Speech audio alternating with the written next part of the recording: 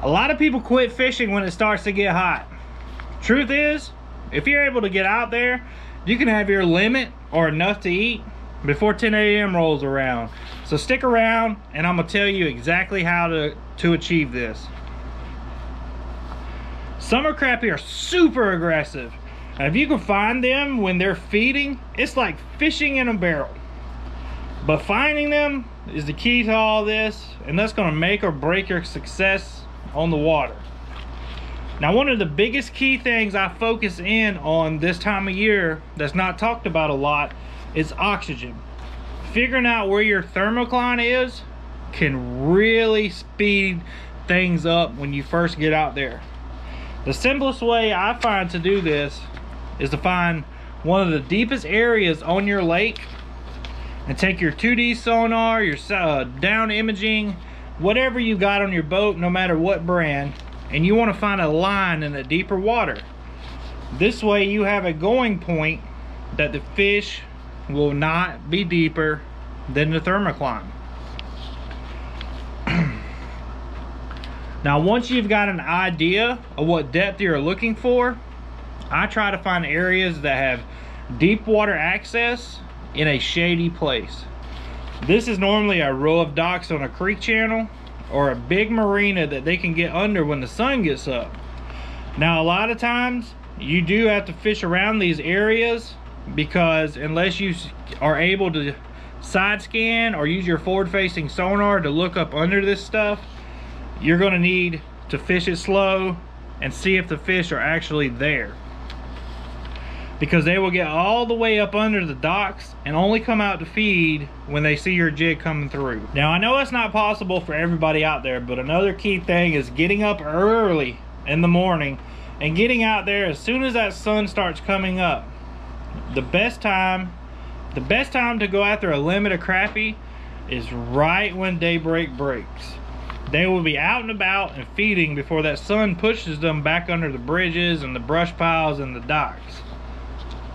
The brush you want to focus on this time of year is whatever that thermocline you found earlier is, minus, I don't know, about 5 foot. If you have a 20-foot thermocline, then there's no oxygen for anything to survive under 20 foot.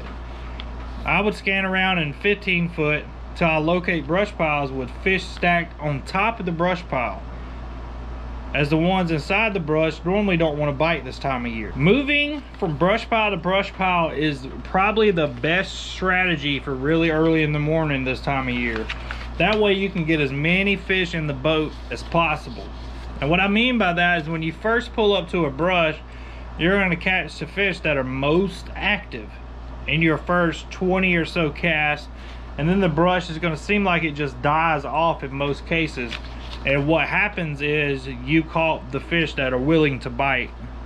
Now, when you start not getting bites as you were getting when you first pulled up to that brush, you just want to pull your trolling motor up, start scanning around till you find another brush that has the top of the brush has fish. And then you're going to pull up, you're going to catch the ones that are active, and you just rinse and repeat until you get your limit.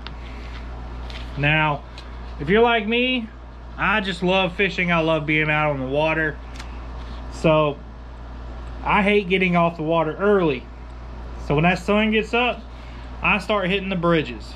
Bridges can hold fish all year long, no matter the conditions. You know, muddy water, stained water, clear water, hot water, cold water, medium water.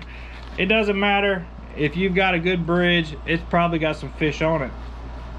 Bridges offer shade, and unlike fishing open water brush or docks, they help you stay cool. You want to work the pillars slow, find what depth they're holding, and make them chase it a bit. You know, give it a little granny crawl like we've talked about on so many videos, and you'll have plenty of fish tacos in no time. Fishing the right profile can also be a big factor on your day on the water also. There's a lot of shad this time of year, and they're very, very small. They're small because of the shad spawn that happens every spring. All the new hatchlings are starting to group up with the bigger shad. So you essentially have little tiny fry. That way a bait like the little minnow from Crappie Man Jigs is going to be the perfect profile. Now if you do have a lot of bait wherever you're fishing, being different is the key to get a bite. And I mean, y'all know before, I've said it a million times, Crappie Man Green is going to be different than any other than daggum shad in that ball, and the crappie will key in on the different thing, and you're going to get that little thumping thump. Now you pair that Crappie Man Green little minnow up with a 1/64 ounce jig head, and it gives it that perfect slow fall rate. Stay in that strike zone as long as possible, and even on a 100-degree day, you're gonna get that big old thump. So the take from all of this is to get out there early, locate a school that's feeding, and if you're not getting a thump every 10 to 15 minutes, pull your trolling motor up and keep moving.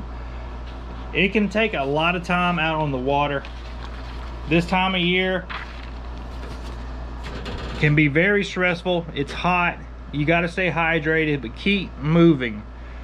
Fish a brush pile, catch what you can off of it, crank the big motor up, go cool off going down the lake a little bit, find another brush pile, rinse and repeat this process, guys, and I can guarantee you you're going to come home with enough fish to eat, even limit out before 10 o'clock in the morning if you can get on the right pattern. Hope you guys enjoyed this video. It's a little bit different than my normal videos. Y'all do know I'm without a way to get to the lake right now, so I'm trying to teach you from home until I can get that situated. But I appreciate you watching.